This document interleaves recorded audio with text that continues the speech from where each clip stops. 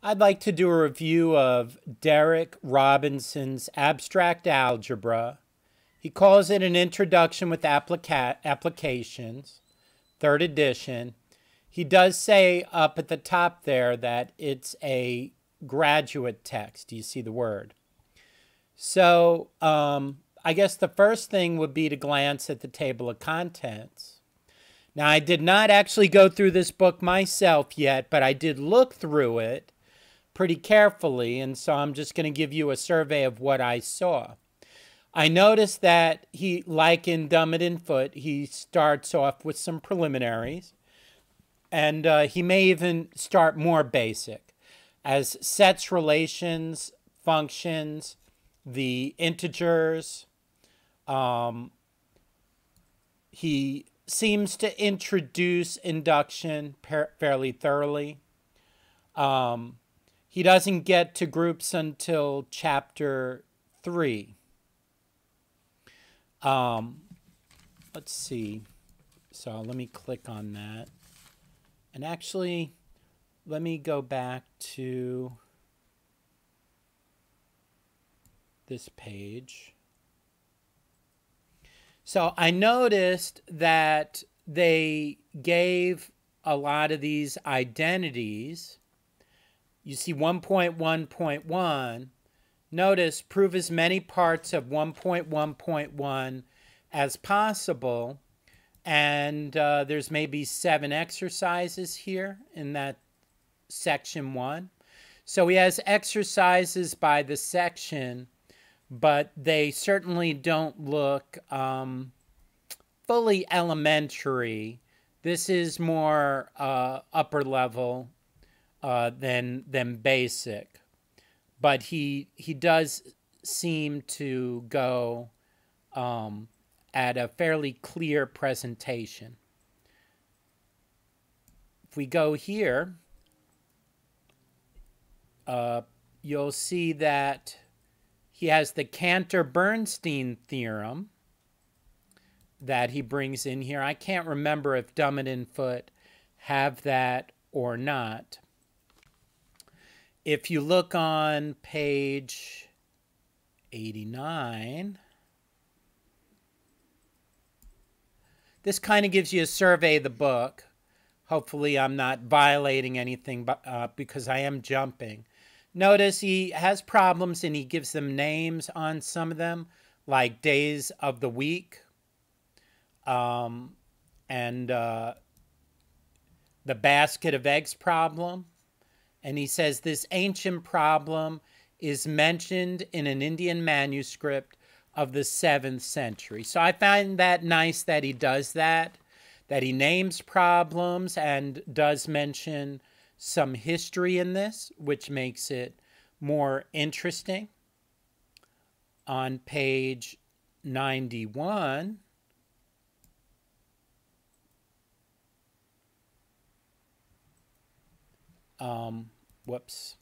notice he mentions the RSA crypto system here. So he certainly brings up different topics and applications in this.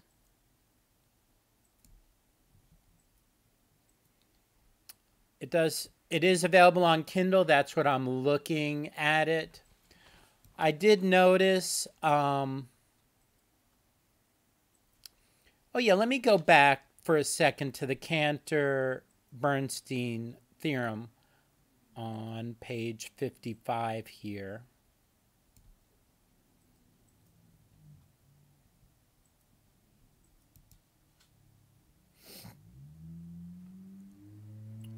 '52, '53, '54. All right, so you see here's the Cantor-Bernstein theorem. He says the proof is our most challenging proof so far, and some readers may prefer to skip it. However, the basic idea behind it is not difficult to grasp. So I thought that's nice that he mentions difficulty of the proof and that he proves things like that.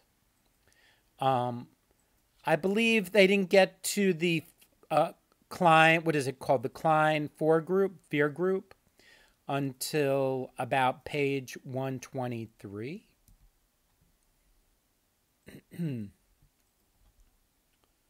If you look over here, here it is. Yeah, you can see this is the Klein 4 group right up here. That's pretty familiar.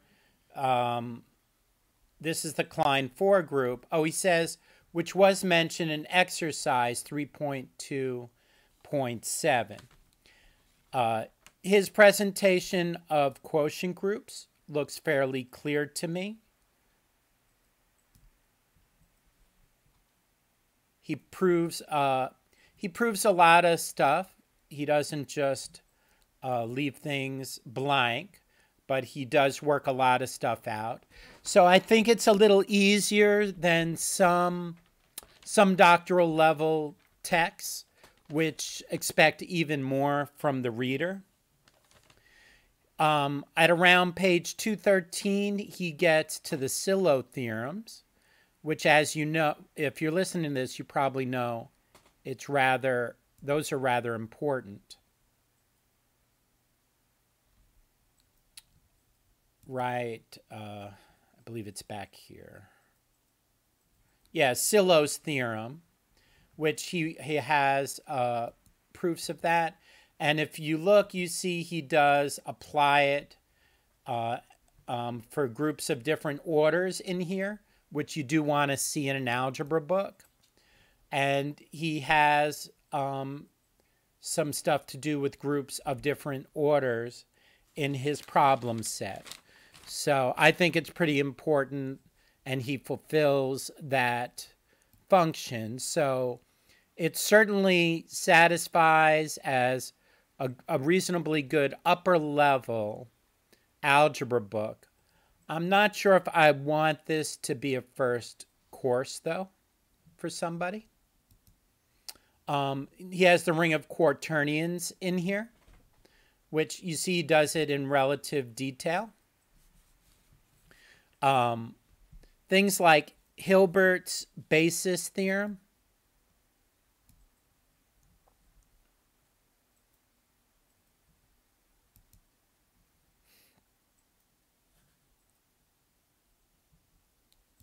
Where is it?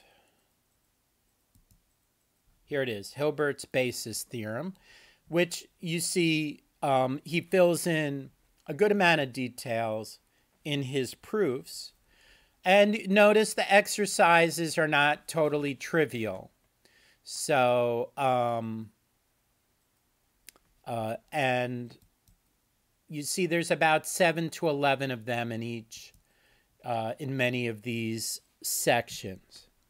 Now, one thing for a book is you want to know it gets to Galois theory and covers it well and in an understandable way.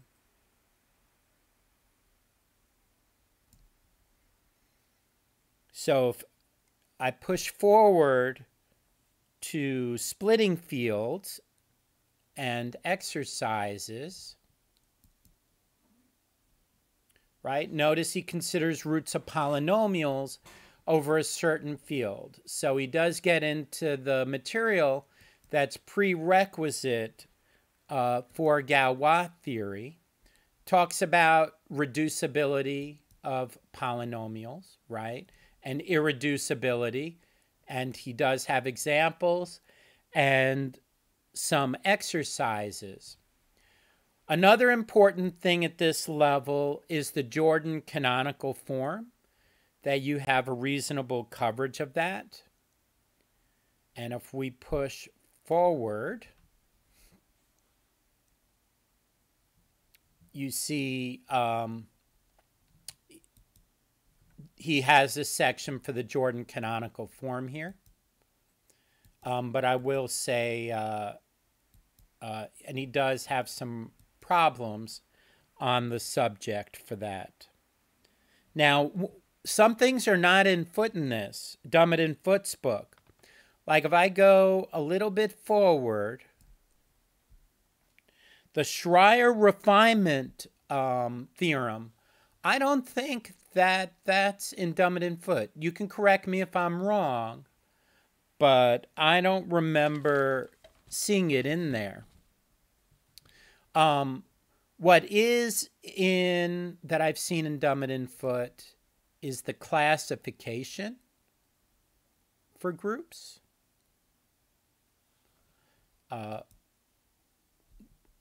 That is talked about in Dumb It in Foot a bit, but it's talked about in here too.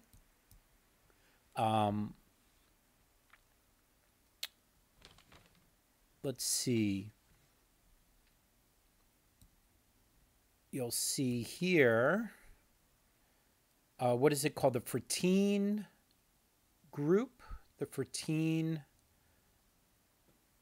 subgroup, and I'm pretty sure Dumb It in Foot has it also.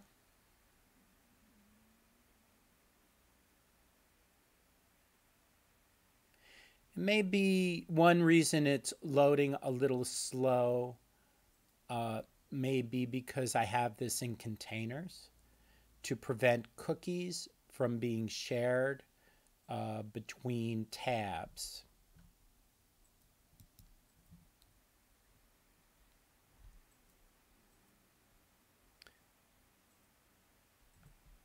I'm tempted to let this go and go to a different page.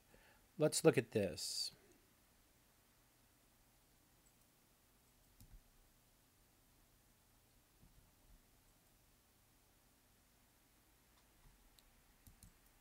Constructions with ruler and compass.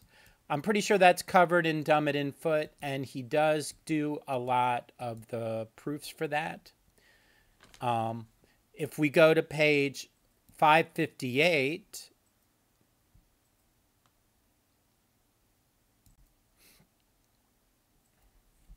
you'll see that he talks about solvability there.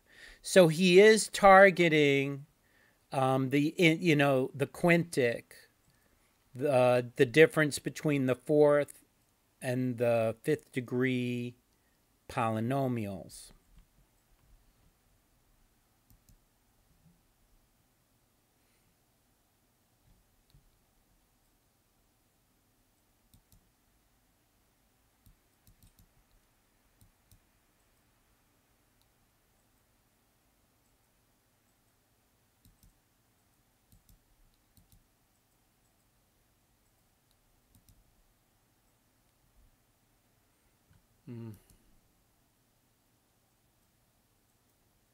Sorry about that, people.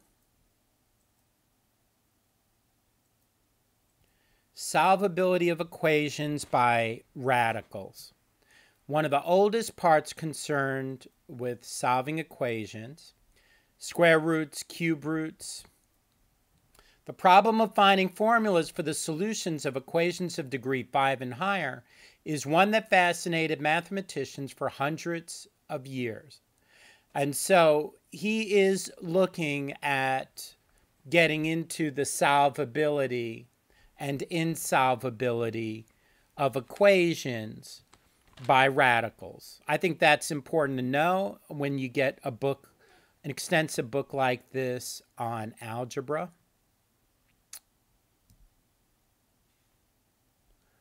Let's go to 577 here.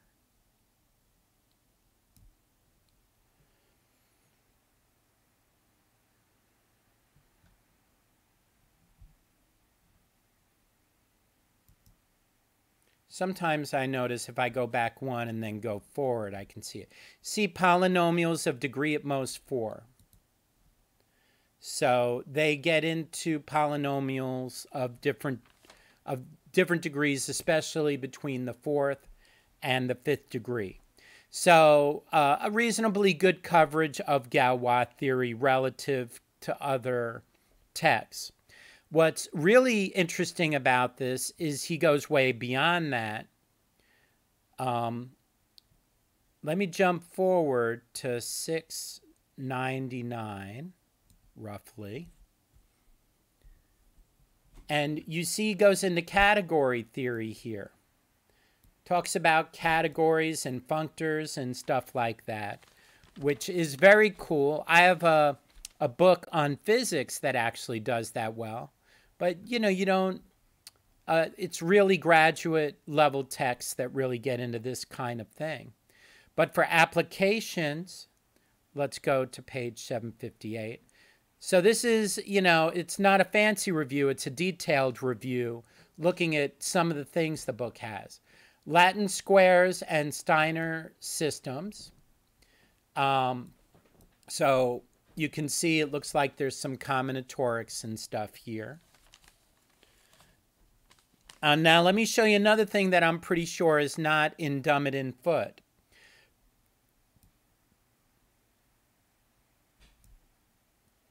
The Varshimov-Gilbert lower bound. Varshimov-Gilbert lower bound, bounds for the size of code, and he gives proofs of that. Then near the end of the book, he has another totally different application where he talks about algebraic models for accounting systems, assets, liabilities, equity accounts, and such.